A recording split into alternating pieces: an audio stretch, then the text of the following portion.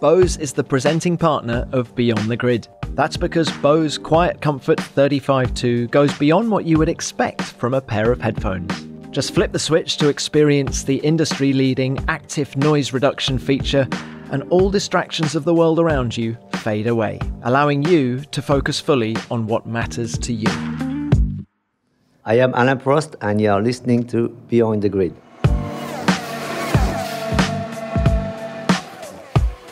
Hello gang, it's TC here with another edition of Beyond the Grid. Now, we've had some legends on this show over the past few weeks, but this time I'm talking to someone who can rightly be regarded as one of the greatest of all time. I first saw him in action at the 1983 British Grand Prix at Silverstone. At the time, he'd yet to win a world title, but I remember being mesmerised by him and his bright yellow Renault RE40 from my vantage point on the outside of Beckett's. He won that day, and he'd go on to win a total of 51 races and take 4 world titles. And his battles with Ayrton Senna would become the stuff of legend. I'm talking, of course, about the professor himself, Alain Prost. Over the years, I've been lucky enough to spend a bit of time with Alain, and it's always been a privilege. We've even cycled up the famous Tour de France climb of Alpe d'Huez together, and for the record, I didn't see him for dust. This chat, though, was the first time we'd sat down à deux. We talked about a lot, and not just the obvious, and I was hanging off his every word, particularly when it came to discussing his great rivalry with Ayrton Senna. I hope you enjoy our chat as much as I did.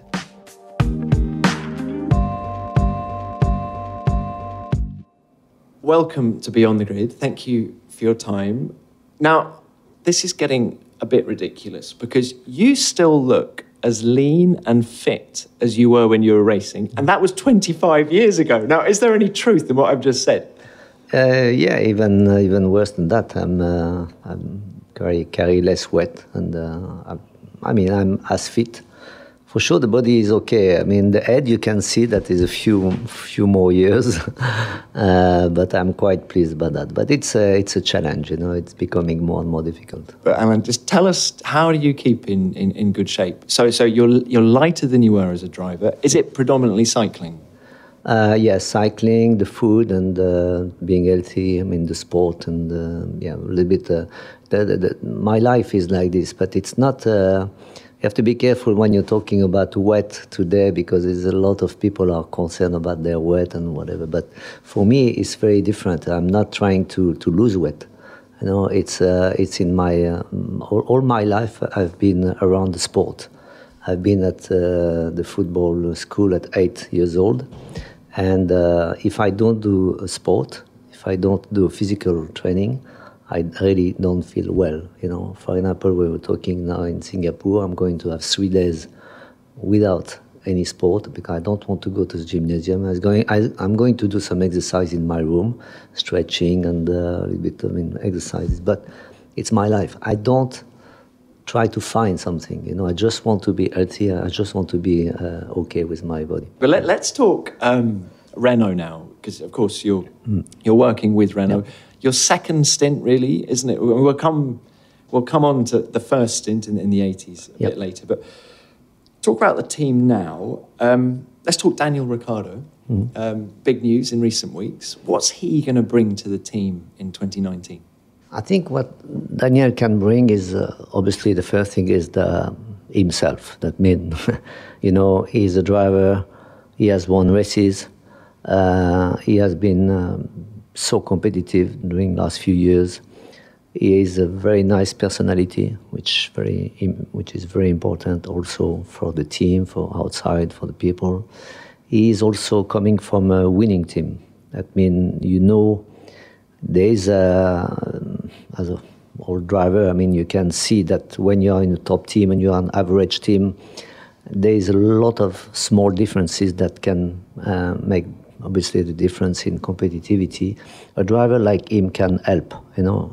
We need to put everything we can, you know, all together to become a top team, and he is part of that.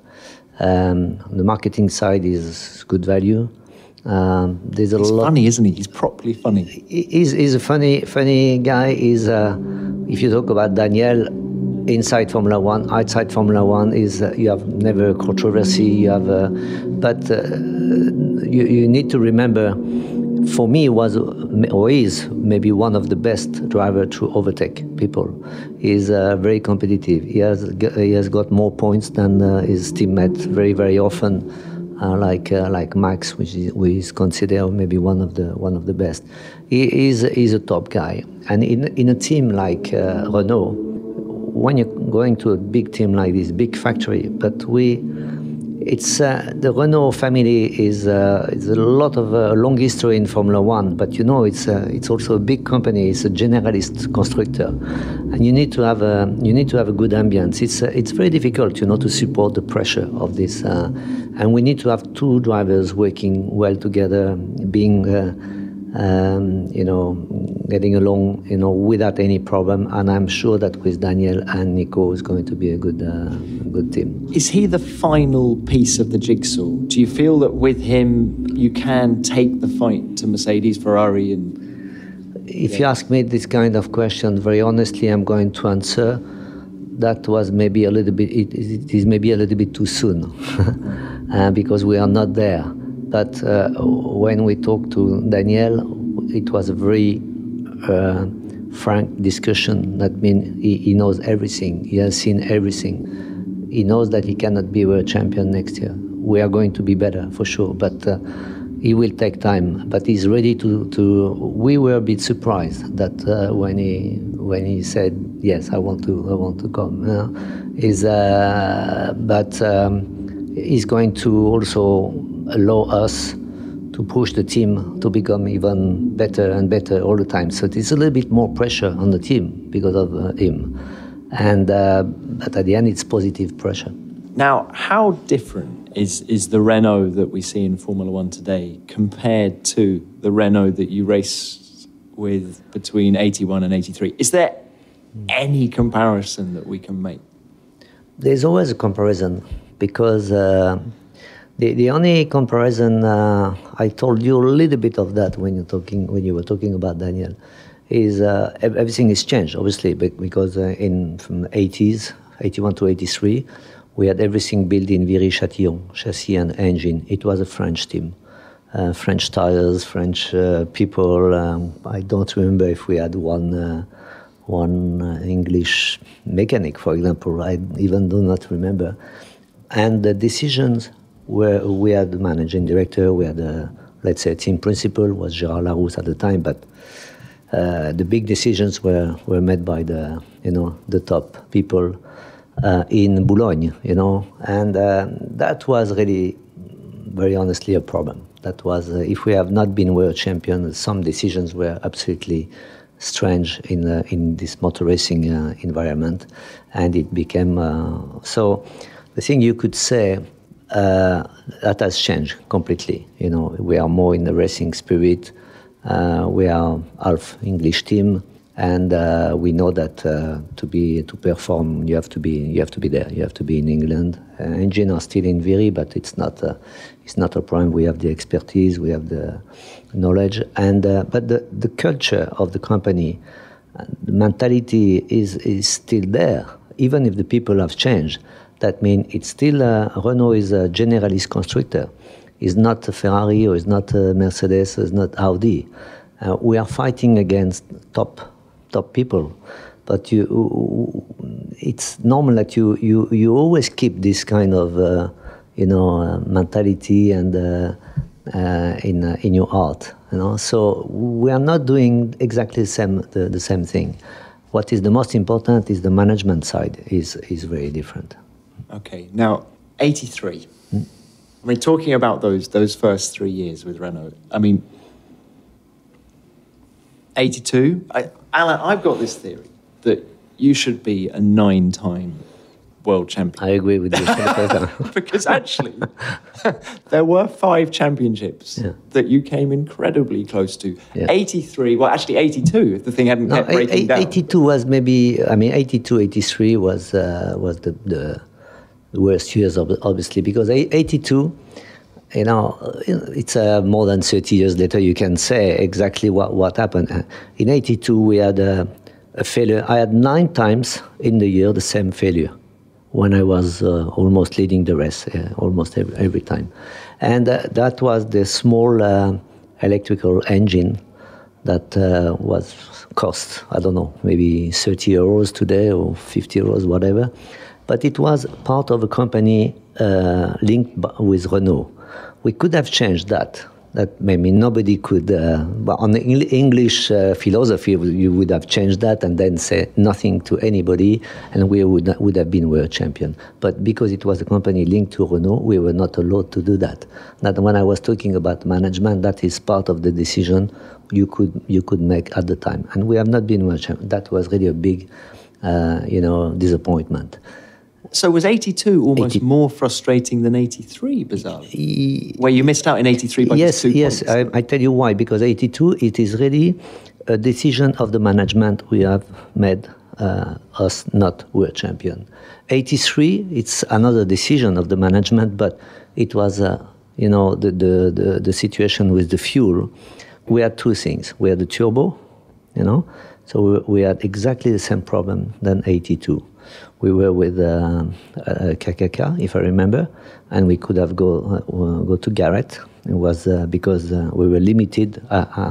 During the season, we were putting more boost and more power, but the turbo could not accept that. And then, in fact, we had a reliability problem, but they did not want to do it. They did not want to change. That is one aspect. And the second one, which was the worst, we knew about the fuel. It has been controlled. It has been through the health people and other people. We knew that it was not okay, but Renault at the end they did not want to protest at the end because it was another constructor. At the time it was different, and only the team by itself can protest. I mean, I could not protest as a driver. It's not. So that was really disappointing because it's being world champion is, we were looking of that, and Renault as a team at the time has never been world champion, has never been successful after. So how? And then so you leave Renault at the end of 83. Yep. You then go to McLaren where you miss out by half a point to Niki Lauda. Yep. How frustrated were you at this point in your career? Because you were the fastest driver in Formula One, and yet for whatever reason, you couldn't get that championship. Talk me through that winter of 84, 85. Yeah, in fact, it's another season, another ambience. The funny thing, when I came to McLaren, Niki has a contract of being number 1. And I signed a contract being number 2. And you were happy to sign that? I was happy to sign because, he was number 1, but it was not a number 1 like today, where if he was behind me, I had to leave the way. That did not work like this. But when we were testing, he wanted to test the development. If we had only one front wing, for example, he would have the front wing for him. I have accepted that, and in fact, I never felt a big problem. But we had such a good year all together, with the team, with Niki, that at the end, when you lose, but losing again was, and also for half a point. I did a good season. I had more problems, maybe more failure. I did mistakes too because I was fighting a lot against Nelson, and Niki was always behind, but got the points. So, what was the most difficult part of it? If you ask me, winter 84, 85. I was reading sometimes newspapers, which I never do for a long time, and I was reading Alain Prost will never be world champion, because I missed so much, championships that, so I said to myself, I have to consider this 85 year as my year. I have to do everything to be world champion, even if I have to secure 4th or 5th position. I have to work differently. And did you work differently? Yeah, I worked differently. I wanted my objective was to be world champion. I I was very careful, but we had some I had some races. Was it in '85 when I spun, in the straight in Estoril when it was wet? Then I had I was running 600 grams below in Imola after my win, so I lost the win. So beginning of '85, I said to myself, okay, this is going to be another another year. It was really, really difficult, but I got it. You say you did things differently. Was that a sort of, from the moment you turned up at a racetrack, your focus was on Sunday more than Saturday? Yes, in fact, that started with Nicky in '84, because I remember, I was also very close to Pierre Dupasquier, the person from Michelin, where I was working a lot with him. By the way, it's him and around them that they call me the professor because of this. Pierre Dupasquier? Yeah, in fact, it was the person in charge of the communication of the Michelin racing department. They called me the professor because at one race, I think it was '82 or '83, where I have decided to put the hard tire on the left and soft tire on the right. And he said, "Oh, no, it's not going to work. You can't do that." I said, "Let me do. I am doing all the preparation of the car for the race for that, So let me do. You will see for sure. I know that's going to work." And then I won the race, and that's where they called me the first time the professor. But that's a great story. I didn't know that. Yeah. And in fact, I remember him. I don't know exactly which year. He said, Alain, you cannot drive the car at 100% all the time.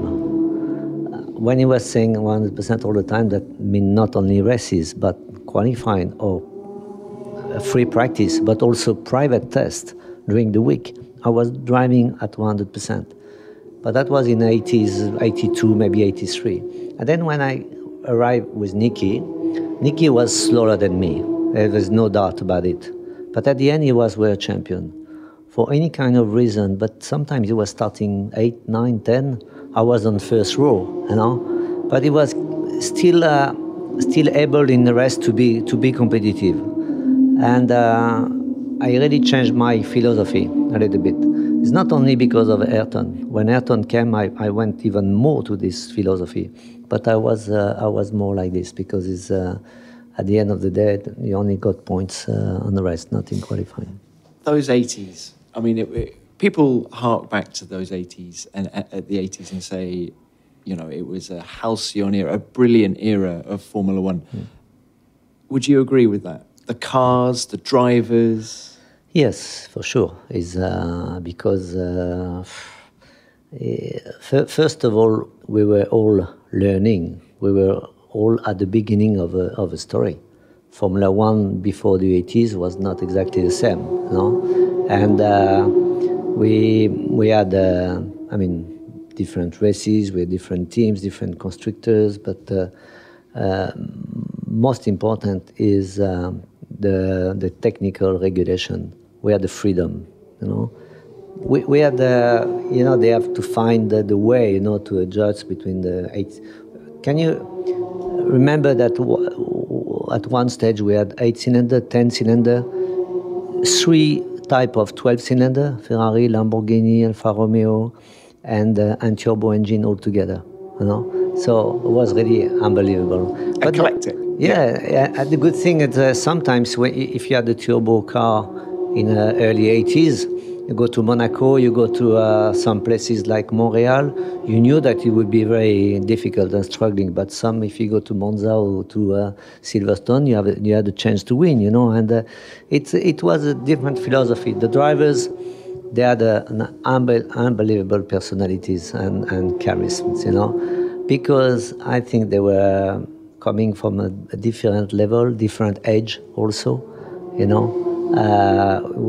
If you arrive at 25, 27 in Formula One, he was already, young, at the time. So also we had to arrive to Formula One, we had to do different things, and by ourselves, So it was different, and we had fun, And we had a lot of fun, and we had a lot of risk, a lot of accident. And as I really thought a lot that if we had so much fun, it's also because it was so dangerous, and we were almost like family, and all together. We had some stories like everywhere, like in a big family, but most of the time we were really friends. You talk about danger. How much did you worry about danger and hurting yourself? And I mean, how much damage did you do to yourself in a racing car in your career? I had a lot of accident in the 80s with McLaren, the first year at McLaren.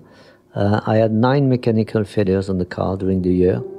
2 or 3 times I went in the hospital, especially in private test. I remember in Donington, I was really bad, and I took also the wheel on my face in Watkins Glen, the last race in the 80s. That's where I decided to stop. I hurt myself, but the first or second race in KLME, I broke my scaphoid. And that's where I realized that you can hurt yourself in motor racing.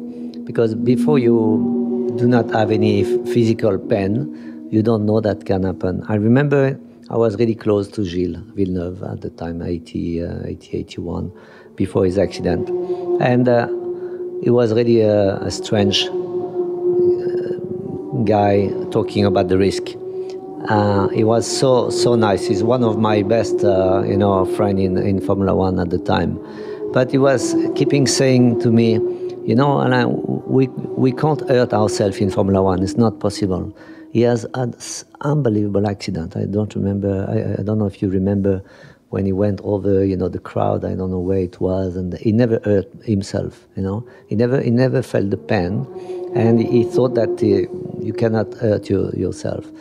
But, these two things, myself, I hurt myself. I had a lot of bad accident with mechanical failures. And on the other side, I've seen good friends and very close guys being killed or being very badly injured. So from the beginning, I really took care about the safety. And when you're asking the question about preparing the car for the race, that was also a sort of philosophy, that trying to get less risk possible, put everything that you can on your side. I give you an example. At the time, we had the T-car. T-car, if you ask me why I did not do 24 hours of Le Mans at the time, it's because you had to share your car. And I remember I had a good friend of mine also. He was my manager the first year, Jean-Louis Lafosse. He has died in 24 hours of Le Mans because he took the car at one stage, and his teammate was going over the curbs all the time, and then he had a suspension failure in the straight. And it's very difficult to rely on everything and everybody in this business, And when we had the T-car, I can say that I had some drivers where I was very confident with. For example, Nicky, when we had the T-car, I didn't have any problem. I knew that he had the same philosophy. I knew that for example, if he goes over a curb in a very bad way, he's going to ask the engineers or technical director, okay, can you check that, or replace the suspension or whatever. He has the same philosophy. Not all drivers have the same thing. So you have to put everything on your side, and that's why if you minimize the risk, that does not say that you have no chance to hurt yourself, but you put, again, everything on your side. Now, the drivers in the 80s, you've talked a little bit about the camaraderie among you. Piquet, Mansell, Rosberg and Lauda. Can you put them in speed order in your opinion? That's my teammates, yeah? Yeah. Piquet? No, Piquet was No, Piquet wasn't a teammate, was he? No, but they were you were the main guys of the Piquet, era. Mansell? Piquet, Mansell, Rosberg and Lauda. The quickest on one lap would be Nigel, I think. And when I had Keke, I don't think he was in his best year in 86. Very difficult to judge. I think when he saw at the beginning of the year, I don't know if he had not decided already to retire at the end of '86. Very difficult to judge. But if you compare Nigel, Piquet, and Lauda, Nigel was maybe the quickest, but Piquet and Lauda are much more difficult to beat if you're talking about a championship. They are much more complete drivers, in Lauda and Piquet. Lauda and Piquet, for sure. Well, you still managed to get Mansell to retire. Yeah, I don't know if it's my fault, but in 1990, it's more his fault. What is it about you forcing your teammates into retirement? Rosberg, a season with Alain Prost, I'm gone. Lauda the same. Mansell announces his retirement. For sure, with Keke was one of my best teammates. He was really a friend too. Was really, really good. But for sure, he did not. Maybe he did not get along also with the McLaren philosophy and the philosophy also to set up the car. But he was good. Nigel is different. Is Nigel.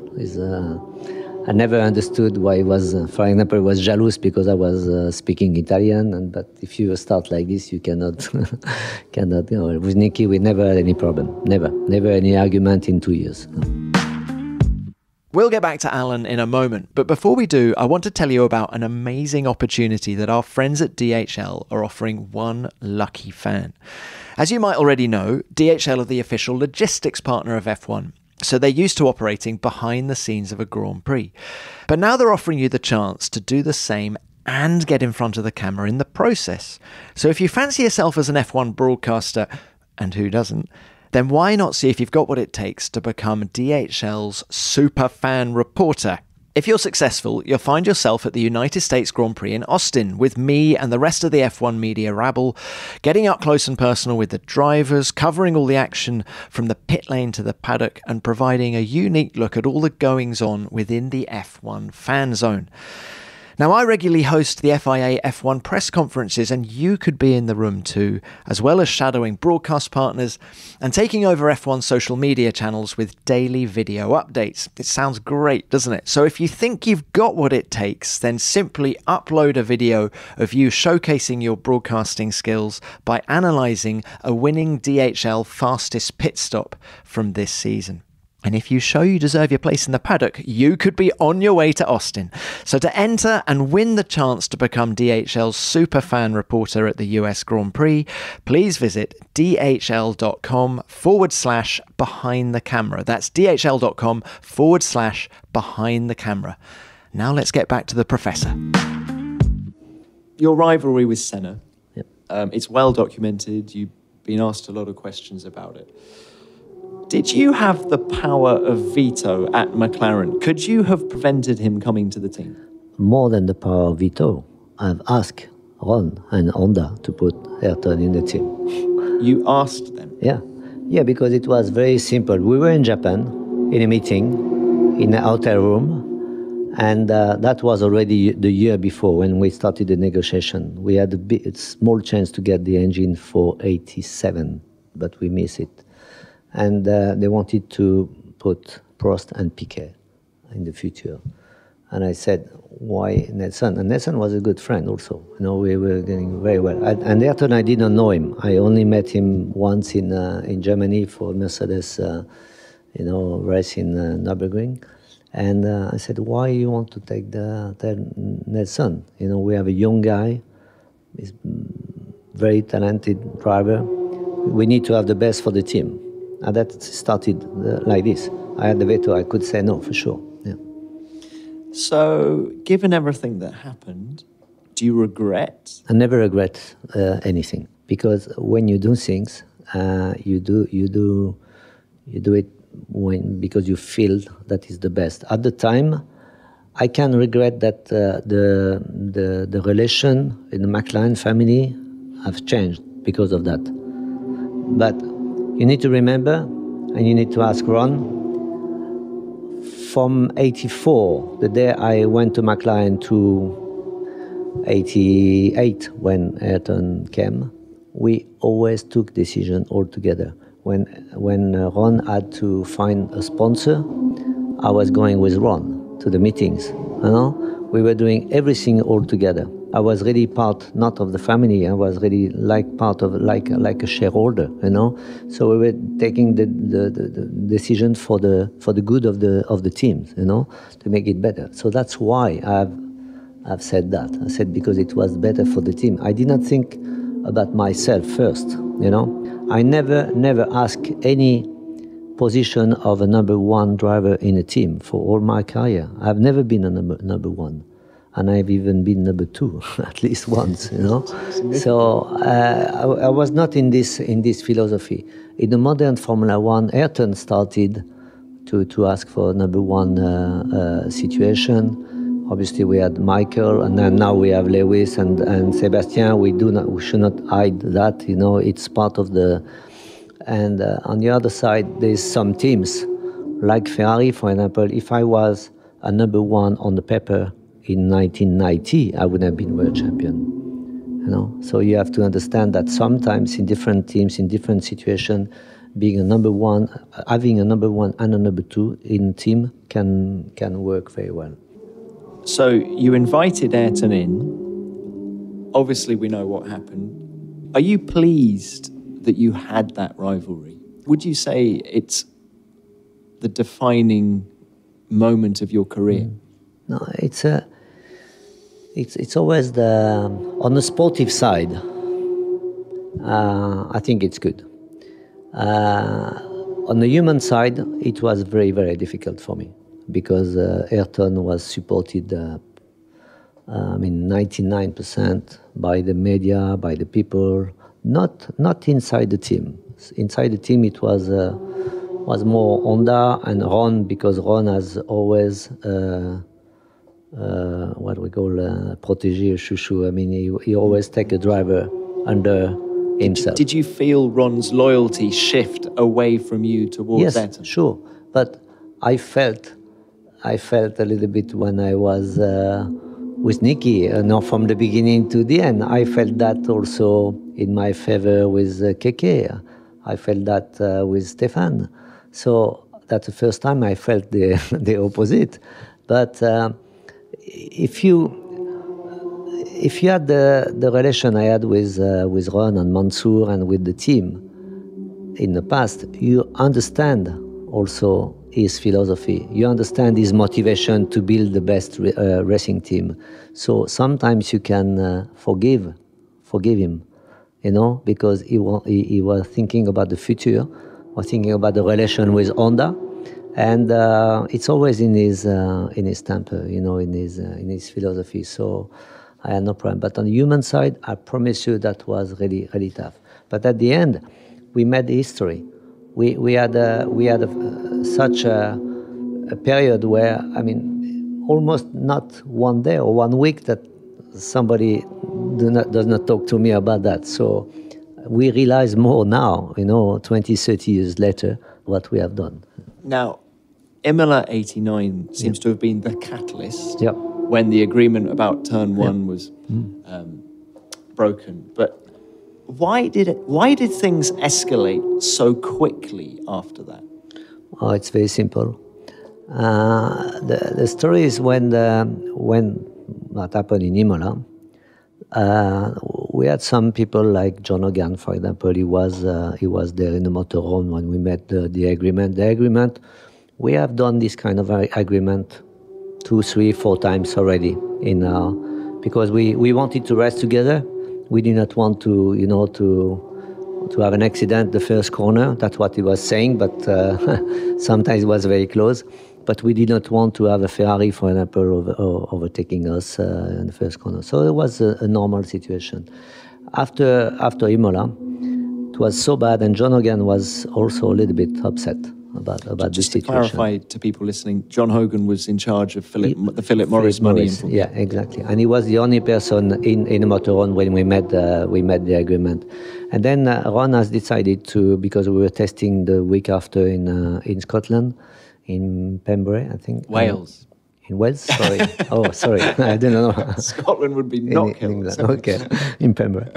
And then Ron has decided to come and to meet Ayrton and myself to talk about that.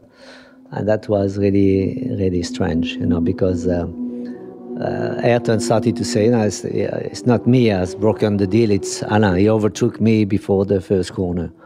And one said, but please, Ayrton, at the time, that was 30 years ago, we put the tape, the big tape in record, and then they say, it's, I don't know, but hundreds of millions of persons have seen what happened. And then I said that today, but we have to understand that Ayrton did not feel well, almost crying. And I talked to one journalist, a French journalist, about this story, but Johnny Reeves. Johnny Reeves, yeah, from L'Équipe. From L'Équipe, like off. We were talking very often off. That was the time, from 80 to 89. You were able to speak off with some journalists. After 89, I almost did not say, very, very little off things with some journalists or some off the record, because it did not work. And then Johnny made an article of that, and he was so upset that he didn't talk to me anymore during this year. Yeah, and that is the reason of the problem.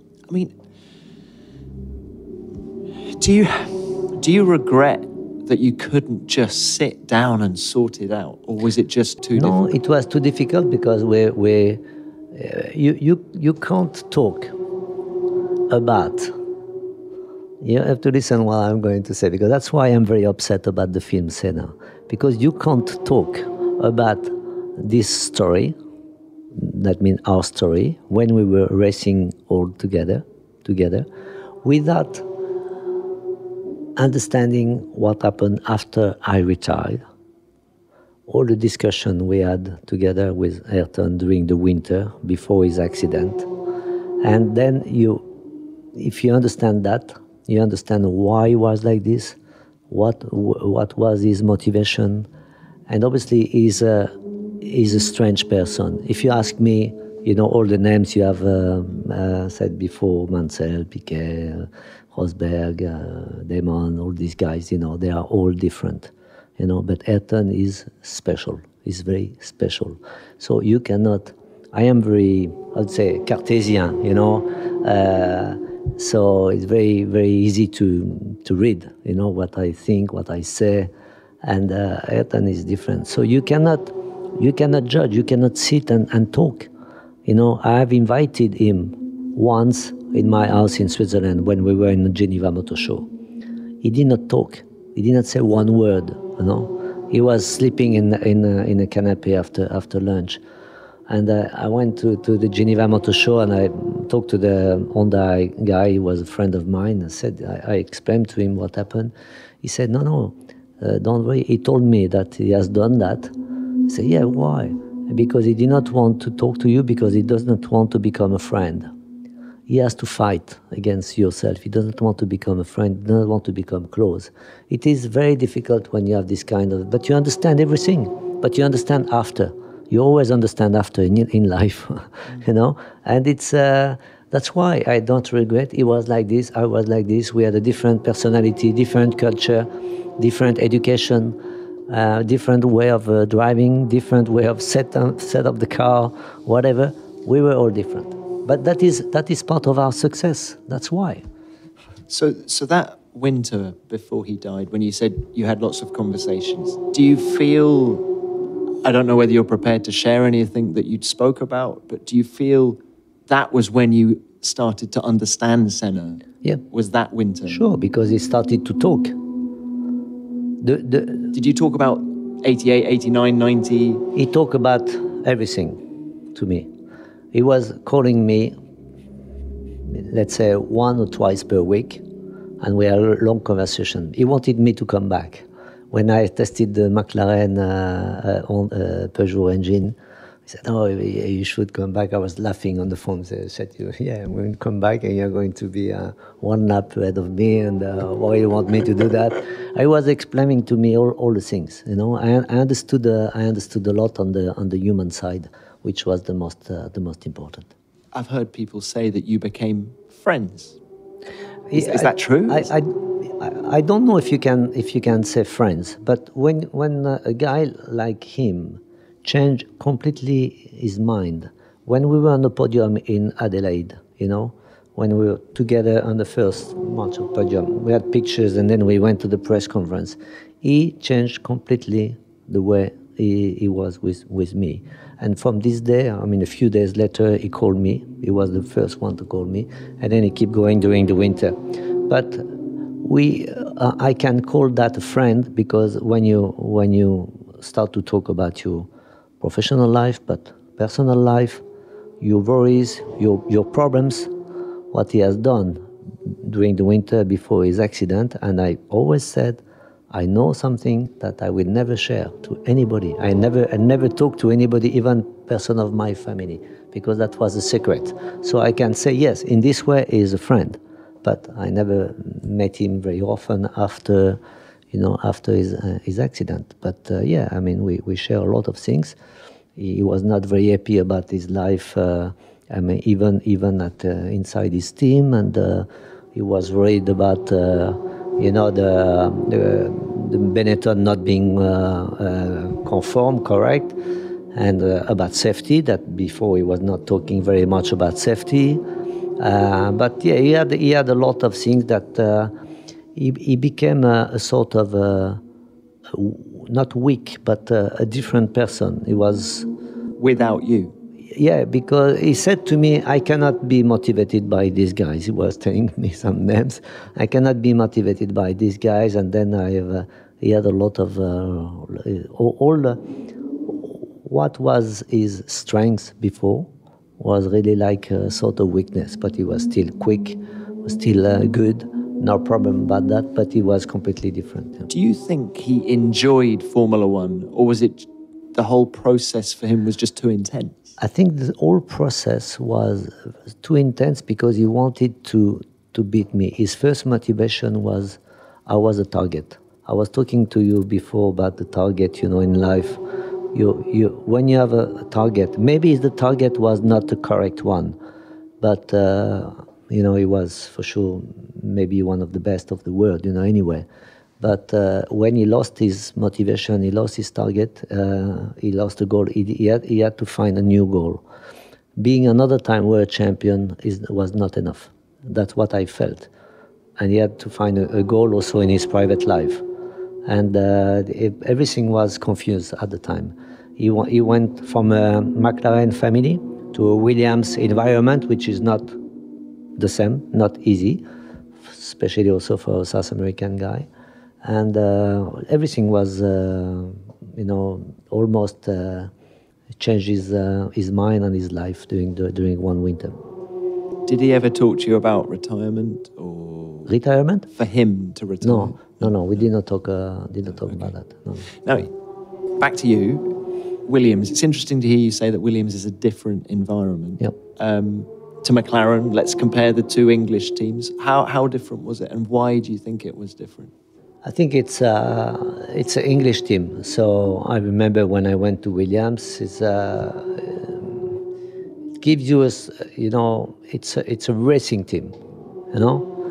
But the human side is really at the second. It's behind the door, if you want. Yeah. Patrick and Frank are quite hard, right? Yeah, but I love them. I love them. They are racers. I really love Patrick. I had a good relation with him, good discussion, technical side and whatever. But it's you miss something. You can feel that you are an employee, and it's different. It is very different. Yeah. And just a quick word on Damon. It was his first season. Yep. I think he won 3 races. Yep. How quick was Damon that year, or were you not bringing your A game? He was very, very strange, in fact, because Damon was new. I mean, new. He was not new in Formula One, and he was new, especially knowing the car, because he has done a lot of tests with the active suspension. And it's not a secret that I always said I did not like this car. I did not like the active suspension car. That was what, lack of feel? I had no feeling. I did not like to drive with assistance on the brakes and the steering, and I did not like the fact that I could not set up the car. I wanted to, because it was Paddy at the time. He had to put, bring the computer and said, I did not like the car, and Damon has done a lot of tests with that, and obviously he was well prepared, and he didn't have the same problem.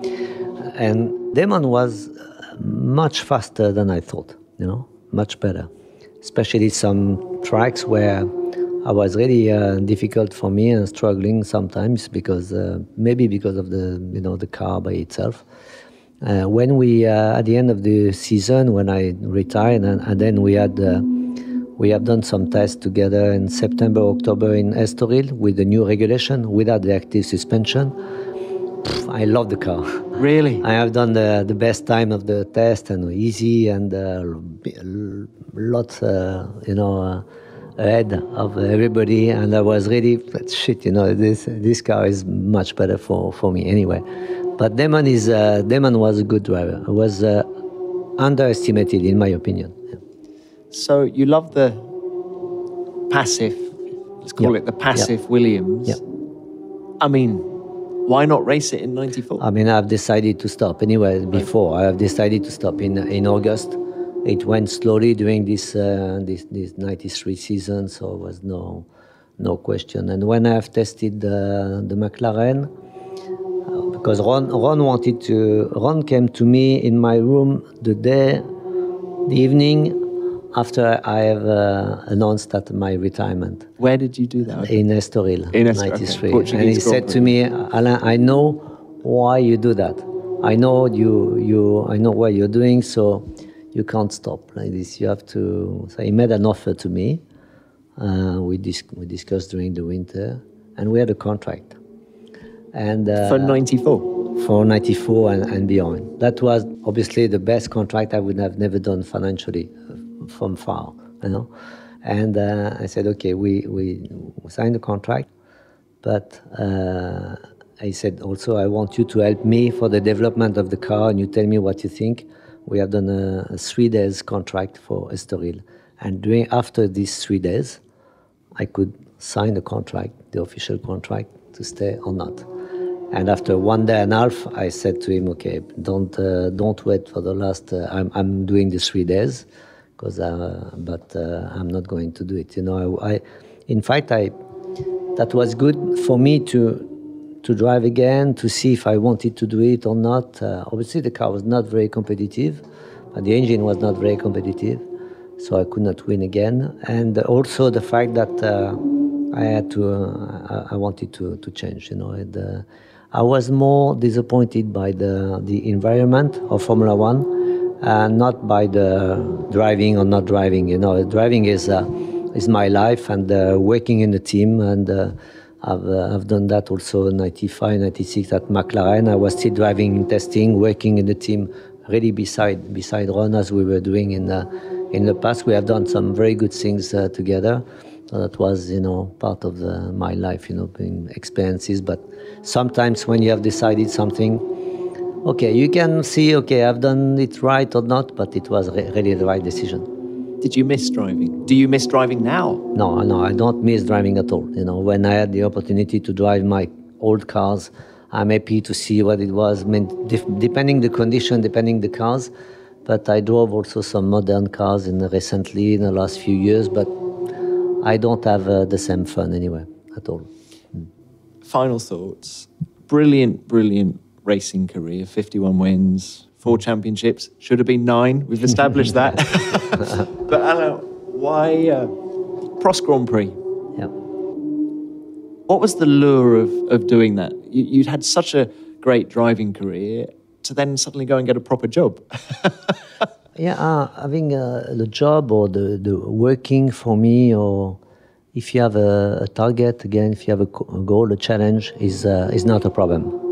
I'm still ready today to work if I'm motivated, if I find the motivation to work 15 hours per day is not a problem. It is absolutely not a problem.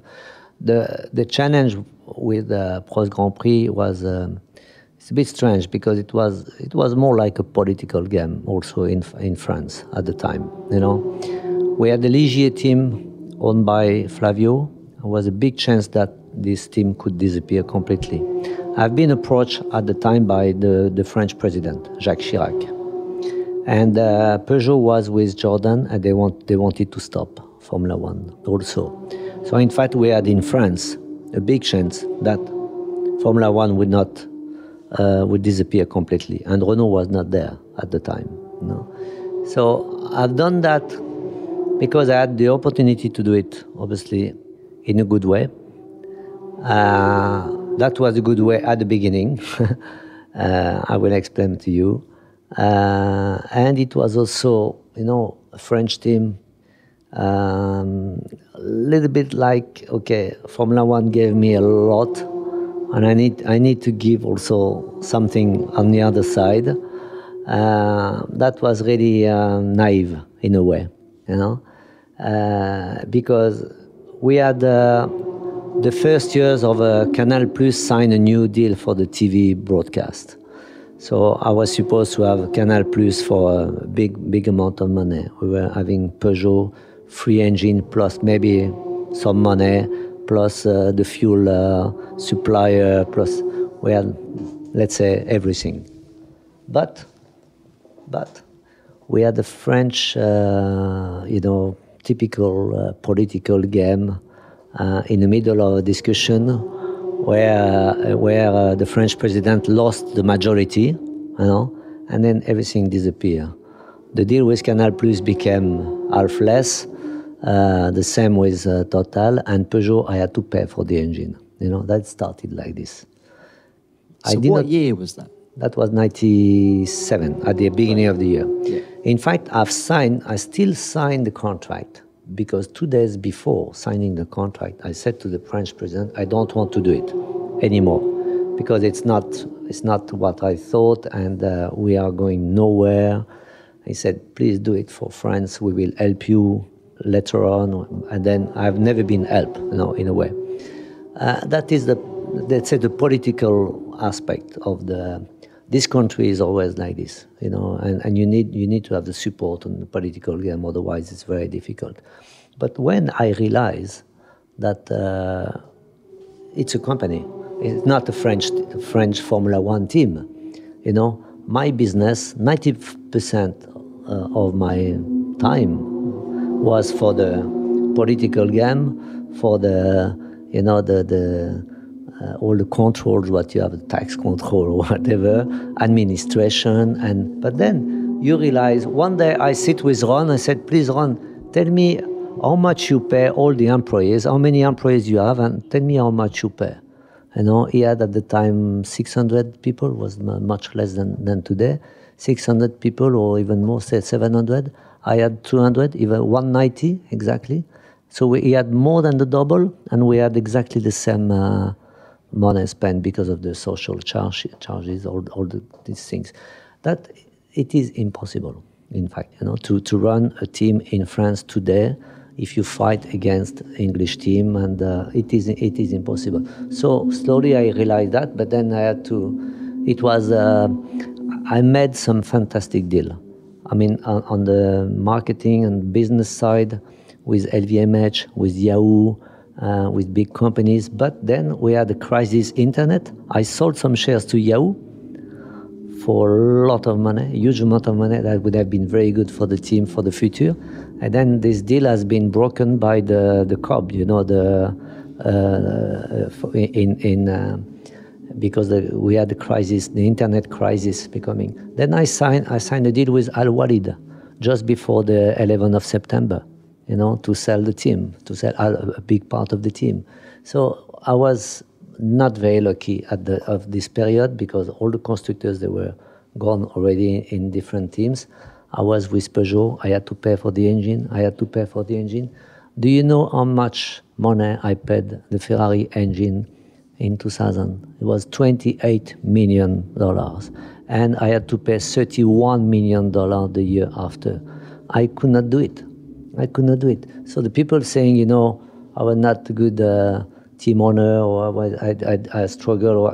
Yes, I struggle, but tell me what to do. When when you have to pay for the, for because it's in France and you have to pay 30 million your engine, my full budget, my maximum budget, I had 40 million euro. The maximum budget I had in 1 year, 40 million euro.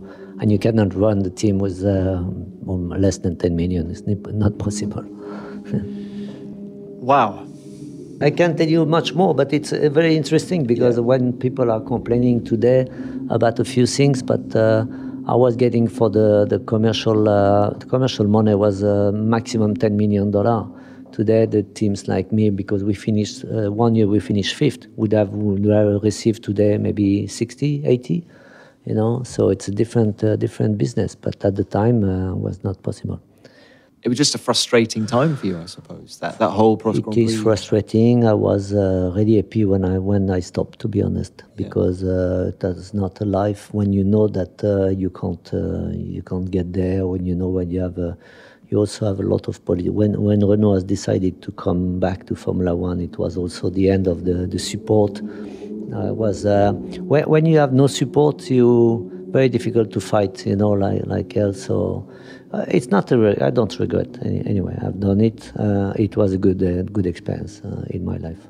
I've done many different things with a lot of things that you don't know, with a lot of success, some less success. It's part of when you're an entrepreneur, if you want to do things, you have to accept that it cannot work all the time. But it has not worked for reasons that I did not thought before, anticipated for sure. Yeah. Very frustrating. Very frustrating. Exactly. Yeah. It's the word. Yeah. Well, Alain, it's been such a pleasure to speak to you. I must just say one final thought is Nicola, your son. You have 3 children. Is that right?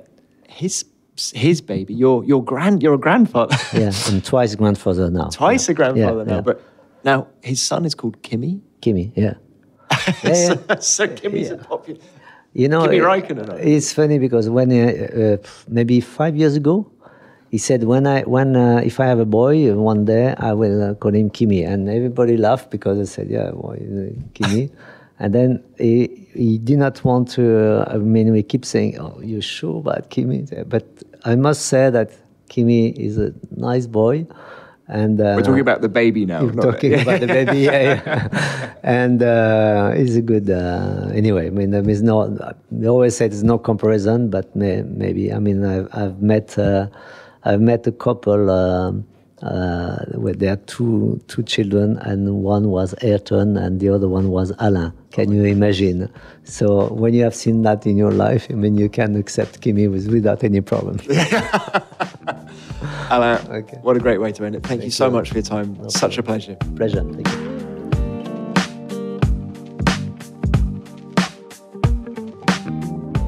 There you have it, Alain Prost at his most articulate and intriguing. The insight he gave about his and Senna's relationship, particularly in the winter of 1993, was especially interesting, I think, and it's clear that there was a monumental amount of respect between the two of them. Never meet your heroes, they said. Well, thank goodness I did. I loved every moment of that conversation. Thank you, Alain. That's us done and dusted for another week, but we have another big guest for you next week. So we'll see you then. And in the meantime, please subscribe and review us if you haven't already. We're on Apple Podcasts, Spotify, and your favourite podcast app. And I'd love to hear what you thought of that chat with Alain, so why not drop me a tweet at TomClarksonF1 or by using the hashtag F1BeyondTheGrid. Beyond the Grid is produced by F1 in association with Audio Boom. Until next time, keep it flat out.